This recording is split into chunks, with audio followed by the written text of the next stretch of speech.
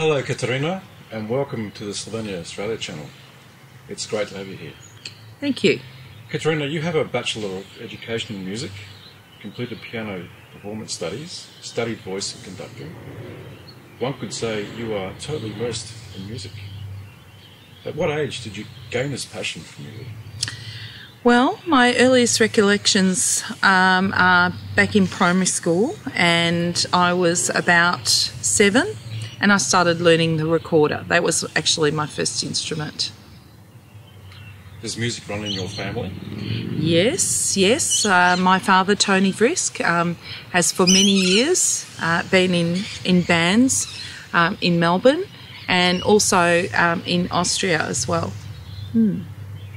So beside your father, was there any other person or group that influenced you in music? Yeah, there was. I guess, well, actually my father, of course, being in the bands and you know, seeing the musicians and so on, and loving the music, growing up with that, obviously was an influence. But also, when I got to year 11 at high school, there was a teacher who was new to the school that year and started a choir and a school production, and that for me was kind of a real turning point. But she also tried to encourage me to do year 12 music in a subject called history and literature, which I just loved. So when did you decide to make music your career? Well, I think it was around that point when that teacher arrived, and I really enjoyed the subjects that I was doing. I was doing performance and that history and literature subject, and yeah, that was the point where I thought, I might be able to do this. Yeah. Katarina, you teach music at high school level in Melbourne. What do you aim to tell your students about music? Well, I think music is very personal for everybody, and it's something that comes from deep within. So whether that be using music as a tool for confidence, for healing, that type of thing, I think, you know, definitely just play music and yeah, you know, it's achieves those aims. I mean, I'm constantly surprised by the power of music and what it can do. So what gives you the biggest thrill of teaching music? I think it's really, you know, having a student who perhaps is not understanding something really well, and then having that moment where they just understand it, and you know, it's almost like the light bulb that goes off, and they understand, or they find something that excites them within music. I think, yeah, that is definitely a great buzz. And you know, things like school productions or working with a choir, where you start off teaching them and then they learn the material and then they perform it with such confidence. I think there's a great buzz going through that process and seeing the final product. You know? If we move to the topic of the Slovenian community in Melbourne, how long have you been musically involved in that community? Well, the first performance I can remember while I was 16, and I played piano at the Springvale Town Hall for the annual ball for the Slovenian Association Planetza. My father's band was playing at the time, and then I did a sort of solo performance during that. We even dragged my electric piano to the town hall and, yeah, performed there. So do you do concerts and recitals? Have you been involved with those kinds of things as well? Yes, well, being a school teacher, they're happening, you know, you try to organise those for your students. I also teach piano privately as well, and with another Slovenian Australian Lenko. He has his own music studio and students, a lot of students, and I combine my handful of students with his, and we put on a concert twice a year. So there are lots of opportunities and concerts that happen. Where I work now, which is in distance education, I also have organised several times a staff choir, and I've taught them Slovenian songs. And one of my colleagues, who is a singer, learnt Zolica, and we sang it together for Slovenian National Day. We did a morning tea and we sang that together. In what aspect are you musically involved with the Slovenian community at the moment? Well, basically I'm involved with the church choir at Kew, although I've stepped aside for a time, just I'm working on other things. And but basically, yeah, I've been working with the church choir, playing the organ for services, and doing the Christmas and Easter services. And yeah, or for example, for Mother's Day, Father's Day, Mikhail, St. Nicholas Days, we put on extra performances. Yeah. Why is it important for you to be involved with the Slovenian community? Look, it's my heritage. I feel connected to it, even though I've only been to Slovenia twice, and the last time was 24 years ago. I don't know, I just feel connected to it, and I think, music is a catalyst for that. And a lot of people in my family, my relatives overseas, are musicians, so I guess, it's a theme for connecting us. So yeah, that's, I feel, and the other thing I feel is actually that I want to give something. All those things are volunteer basis, and it's just like a sense of giving. And I think a lot of teachers are like that. They want to share. Yeah. Currently, you are undertaking a major project in the form of a book about Slovenian musicians in Australia called Anthology of Slovenian Australian Musicians. Yeah. Can you tell us, how did you get the idea for such a project? Well, that came about 3.5 years ago, and I attended a reunion of bands at Kew. The first Sunday in July is always, Saint Day for the church, and they organise a reunion of several bands, and they play 3 or 4 songs each. I attended that, and my parents at that stage were away. They were on walkabout up in the Northern Territory, and so I was missing them, and I thought, well, I looked at people on the stage and I thought, oh, they're all, approaching in years, and nobody's really written their stories. There's a lot of stories behind those people and those bands. And so the idea came to me then. So why is this project important for the Slovenian community, and perhaps also for the wider community? Well, I think for the Slovenian community it's important to document these people, because often they were the people who kept the community together, because of dances and social gatherings where there was music. And this is where they made connections with each other, whether they be sort of in a business or a friendship sort of way, and music brought them together.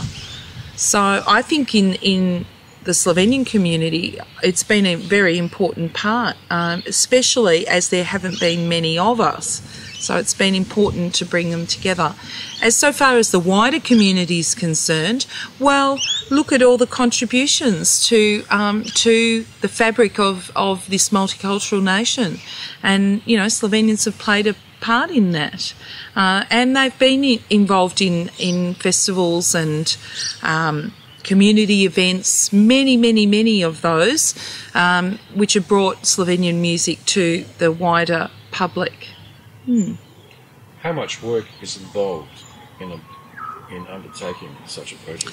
Well, a lot of work. I mean, countless hours. I just wouldn't even know where to start, how many hours have been involved here.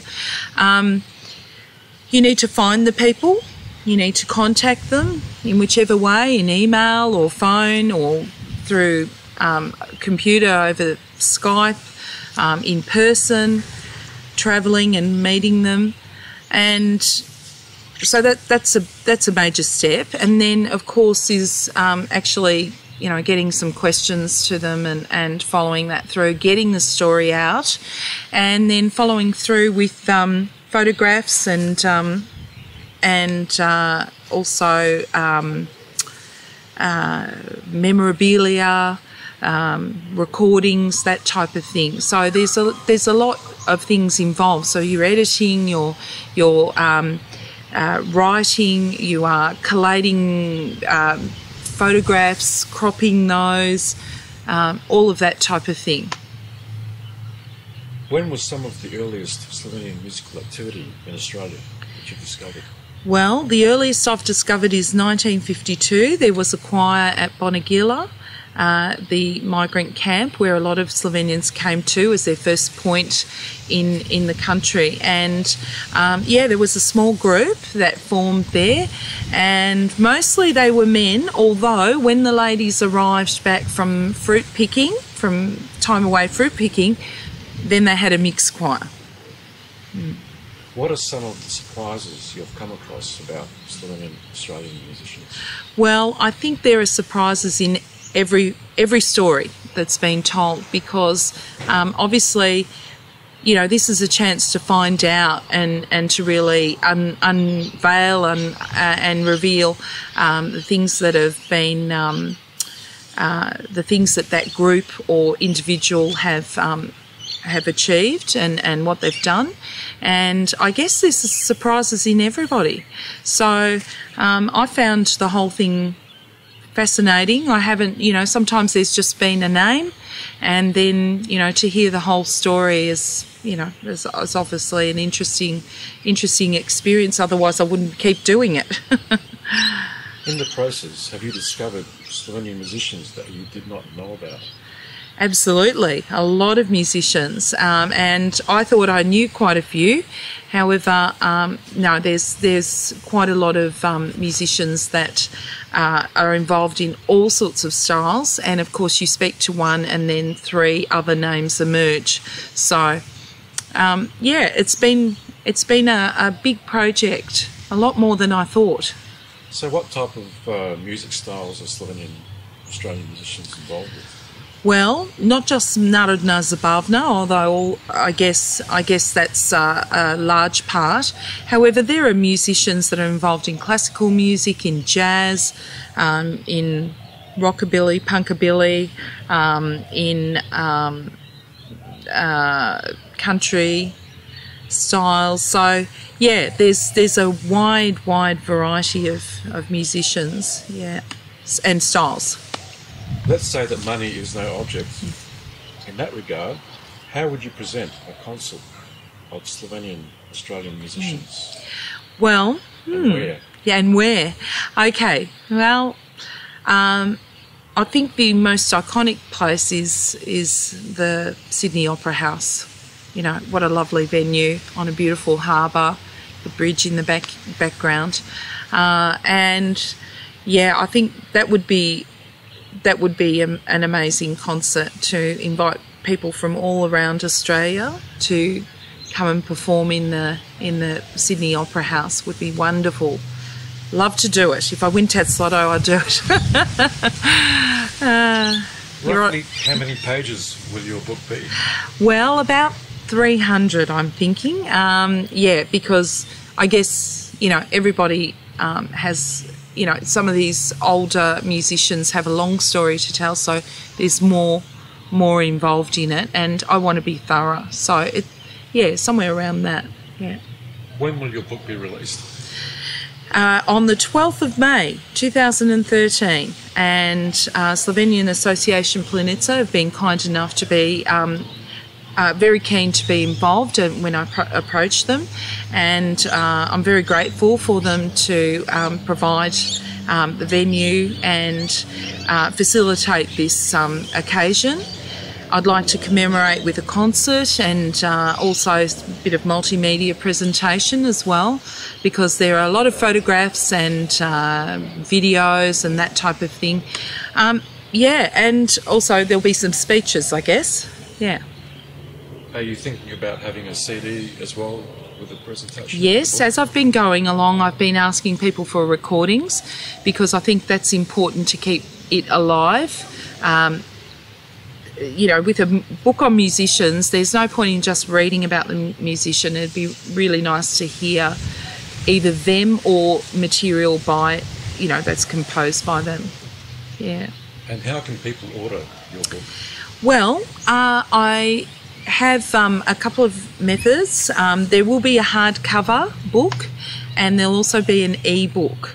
And the hardcover book can be ordered directly through me, and you know, and they can email their order, and actually pre-order. They can pre-order it before that time.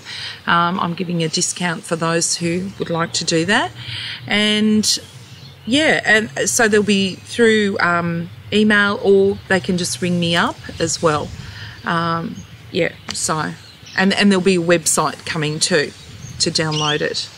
Katarina, thank you for the interview and all the very best with all of your musical activities, including your book about Slovenian musicians in Australia. Thank you, Adrian. Thank you.